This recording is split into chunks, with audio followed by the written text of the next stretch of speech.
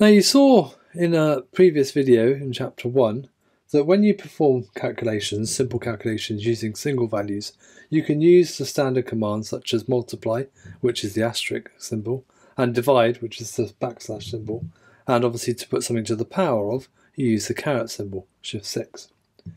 Now since the technology underlying MATLAB deals with matrices, simply using these same commands with vectors and matrices may not produce the results you expect. And that's because MATLAB will be doing matrix calculations, which are slightly different to non-matrix calculations.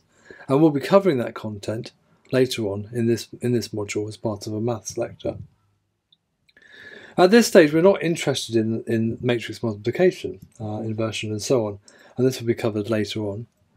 But what we are interested in, is element by element multiplication, division, and exponentiation, where individual elements of vectors are multiplied or divided by individual elements of other vectors. Now, to do this in MATLAB, we introduce some commands, and these are dot times, okay, dot divided by, or dot backslash to time divided by, and dot caret for the exponentiation, element by element exponentiation. Okay, we're going to define a couple of vectors. A equals 1, 2, 3, and 4. Okay, and we'll go B 5, 6, 7, and 8.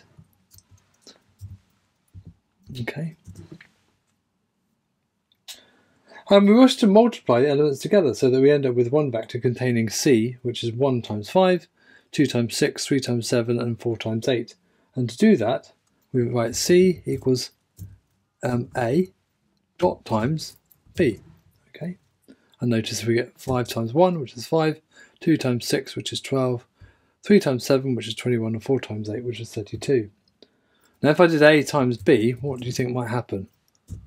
We actually get an error because we're trying to multiply two row vectors together. Okay, and it suggests actually down here to perform element-wise multiplication, use dot times.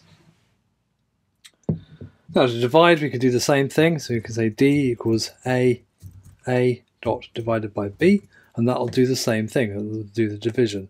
So D should be, the first element should be 1 divided by 5. And then we've got 2 divided by 6, 3 divided by 7, and 4 divided by 8.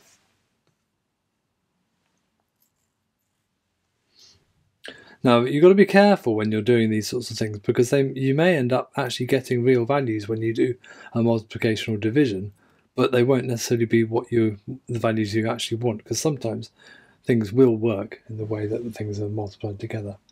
Now, to do the same sort of thing with the exponentiation, you could do the same thing. So we're going to E equals A to the power of 2. So that's going to square, you take each value and square them. So we should get 1, 4, 9, and 16 as our values. And that is indeed what we get. So, yeah, that's important that you remember that dot. Okay. Now, if you want to multiply something by a scalar, it's very straightforward. You create your vector, which is the same thing. So we will f 0 to 5, say, that's going to be a row vector from 0 to 5. And if I did g equals 3, okay, and I did, we've got a new thing, f times g, obviously that takes each value and multiplies it by 3. And that is the same if I did that as well.